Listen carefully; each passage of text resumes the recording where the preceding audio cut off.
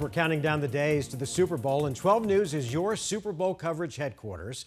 Just 25 days to go, and the Valley is gearing up for the challenge. A challenge that's front and center for the men and women of the Glendale Police Department. Team 12's Caribe Devine joins us from the Alert Center to break down how they're preparing. Caribe? Yeah, that's right, guys. As you can imagine, Glendale police are working around the clock to make sure that Super Bowl LVII goes off without a hitch.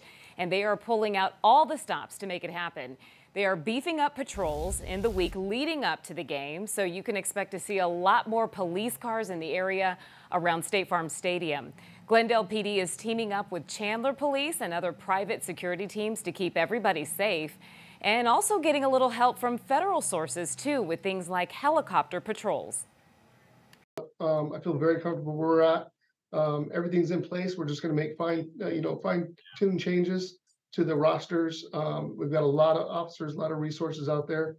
The week of and game day, we work with DPS closely. I feel really good where we're at.